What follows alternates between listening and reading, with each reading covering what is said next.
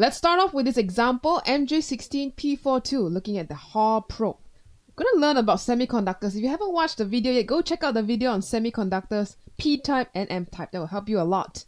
So we have here a Hall probe, a slice of conducting material as shown. So you got magnetic field going into the probe and the current flowing into the side face of this probe, slice of conductor.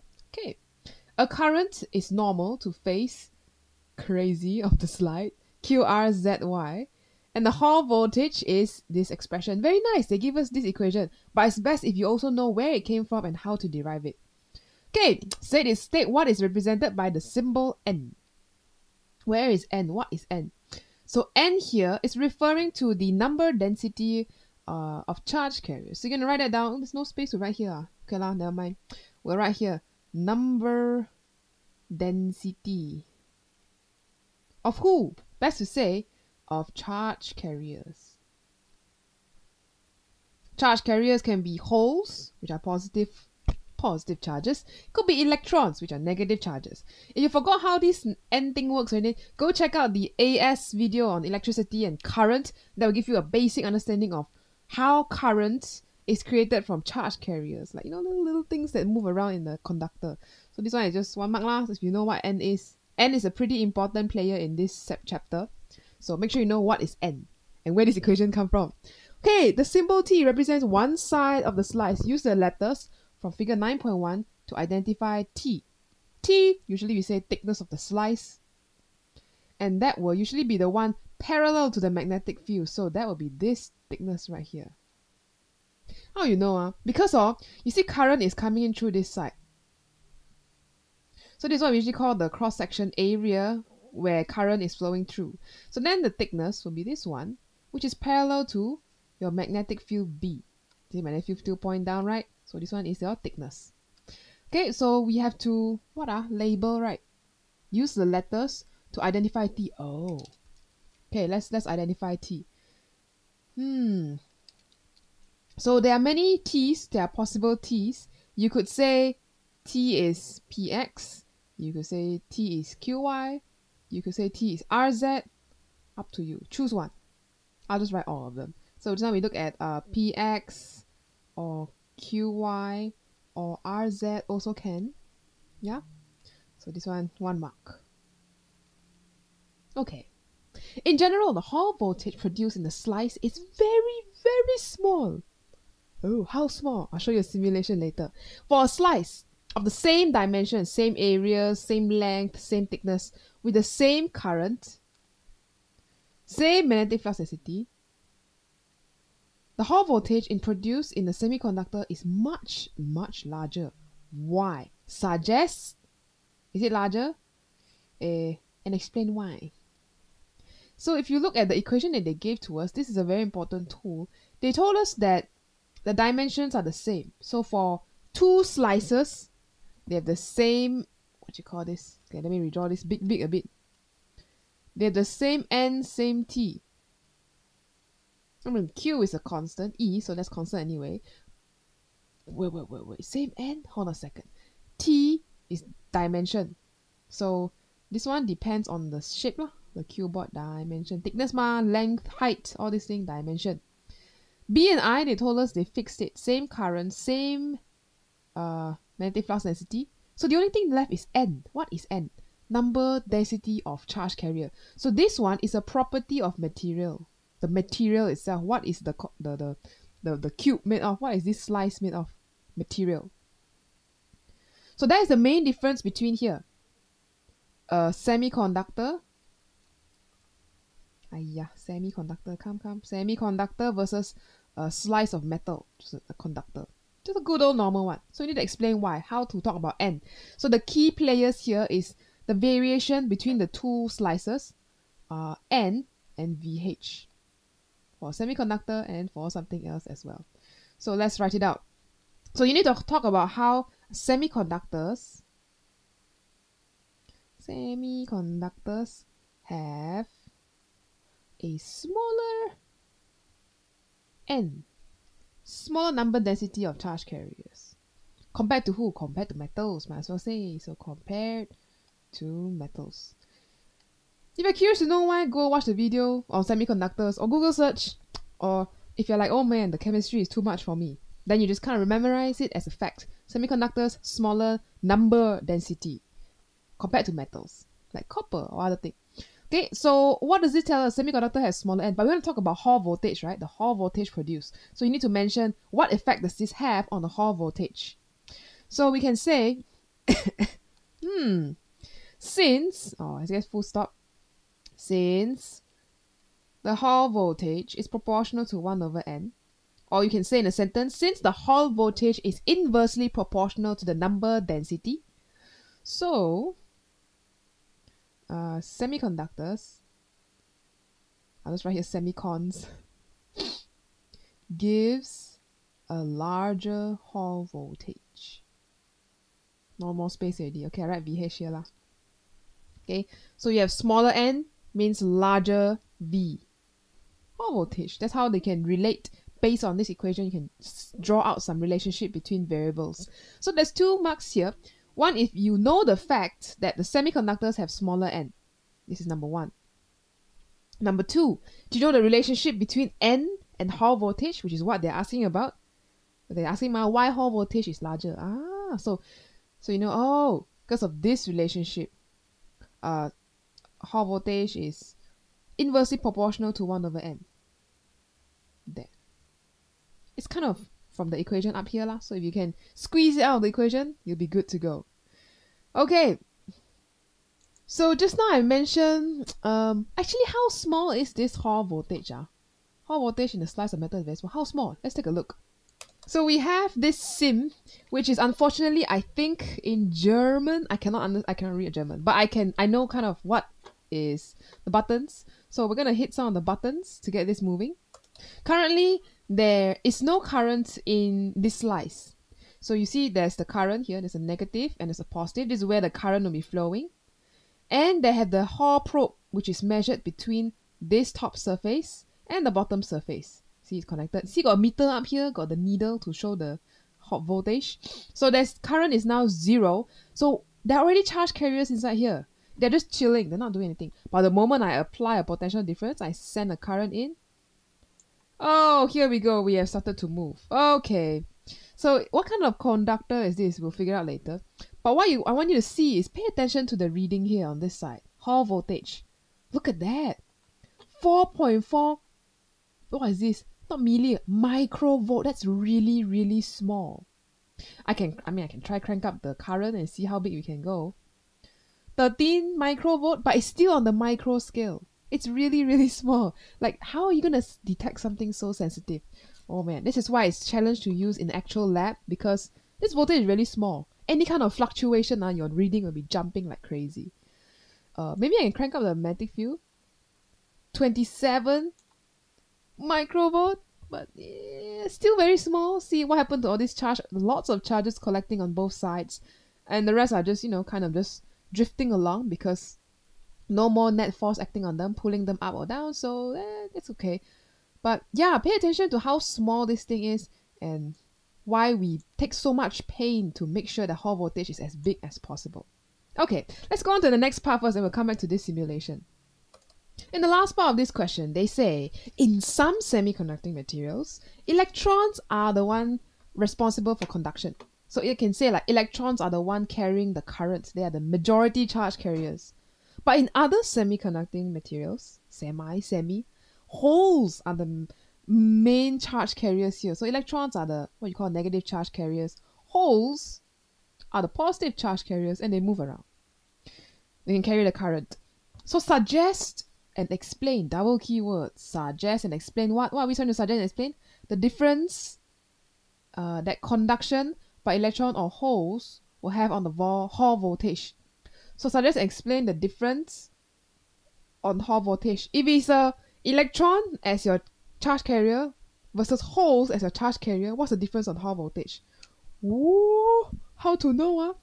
Okay. Let me draw a picture for you down here first.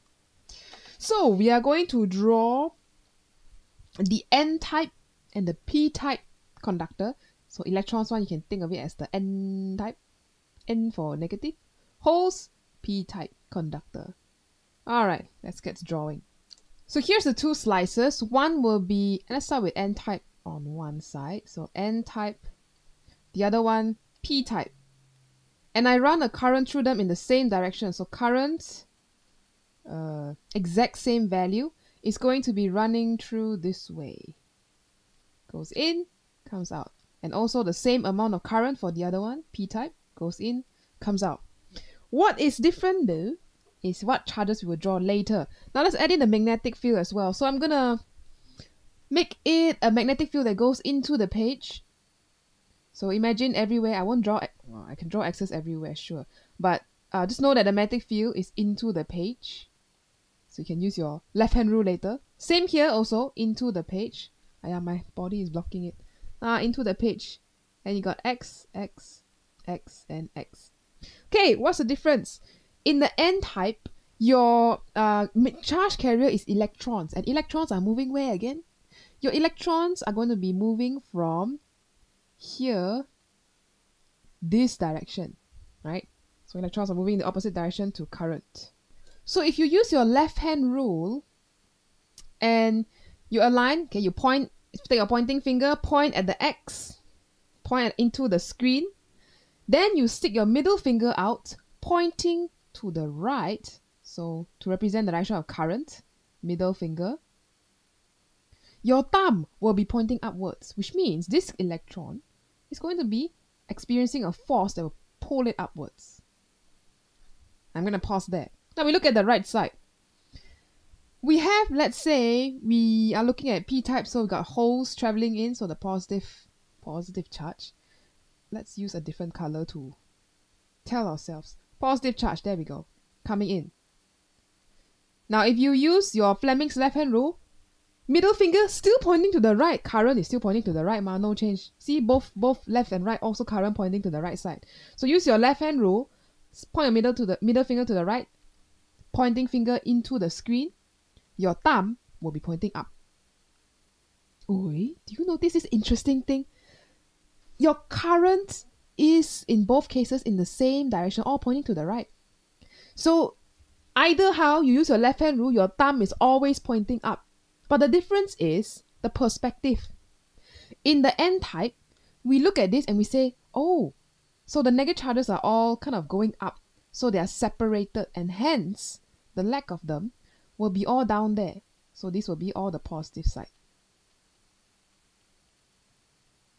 Whereas in the P-type, if the majority charge carriers are the holes, the positive charges, then you look at it, oh, all the positive charges will go up. So then you have the whole row of positive up here. And by the lack of the positives, down there will all be the negatives. Separated. See how the charge are separated. The positive go here, negative go there. Wow, you see the difference? You see the difference? Current in the same direction, force is always up, but then depending on who is carrying the current, you will have a different sign on a certain plate, a certain side on the Hall probe. Okay, so remember, usually in parser they'll tell you, oh, electrons are moving. Okay, then you know, you want to think of this first part, N-type, electrons are the one carrying the charge. If they say it's holes or positive charge, then you know, oh, positive charge, P-type. So you think of the perspective of there are a lot of positive charges, and these are the ones all deflected up. So you see, force pointing up, current to the right, but depending on whose perspective, you will have a different polarity. So the keyword here is polarity. Whether you have holes or electrons as your main stage player, the polarity of the Hall probe will be different. Okay, so how are we gonna decide that? Let's write it out. Oh, I need to clear this a little bit. So give me a second. So we need to talk about the left-hand rule, how we know where these particles are deflected to. So the very first thing we're going to say is that the magnetic force, I'm going to shortcut and just write there FB, the magnetic force will be in the same direction. And that is thanks to current being always in the same direction if you're comparing two of these semiconductors behind me. Okay, so current in the same direction, force will be in the same direction. So holes or electrons, they all will deflect in the same direction.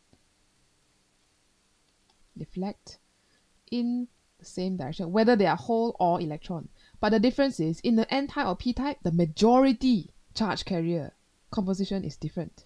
So that's what the next point we're going to say.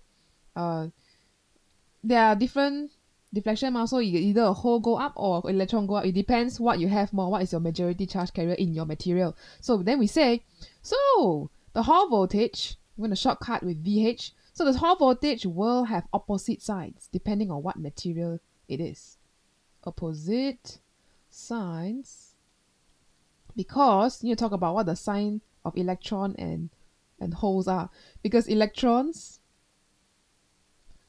are negative and holes are what we call the positive charge. 3 marks. First one talks about FB, that is always pointing upwards. Oh well, not upwards but always in the same direction. Whether you're a hole or electron, it will still point in the same direction, like the example down here. And the next one you talk about, so what happens is the effect on VH. Oh, VH will opposite signs, but depending whether you're n-type or p-type. And so this will be A1.